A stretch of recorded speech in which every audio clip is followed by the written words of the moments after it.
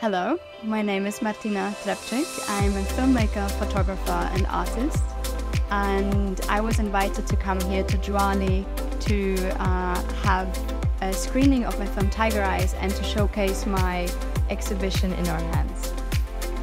So when we talk about nature and Maldives, these two are very much intertwined. There's no Maldives without our pristine oceans and our beautiful beaches. So when I think about Maldives and nature, that's my life. Tigereyes is a movie that reflects on my journey to finding the ocean, or rather the ocean finding me. It's a brief documentary film about the initial stages of my career, of me falling in love with sharks, my relationship with sharks, my relationship with the ocean.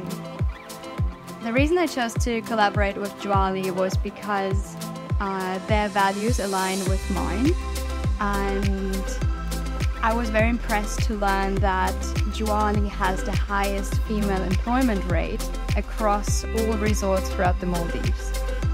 And it's very important for me to encompass female empowerment, breaking stigmas and rewriting the narrative into my work, which in whatever way I work, whether it is photography, filmmaking, storytelling.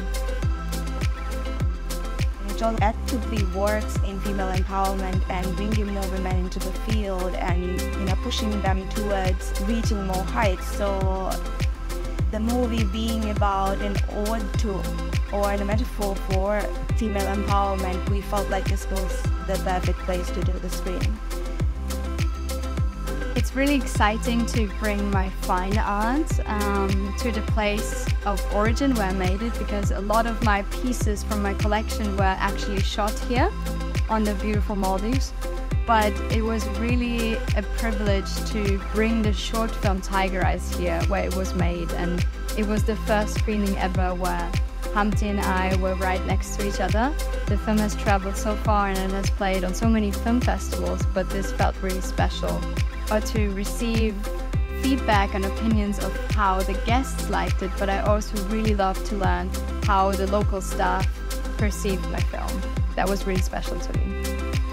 I think joy means to me peace of mind, and wherever I see this ocean here, I hear the ocean, or I'm in the ocean, it brings me immense joy.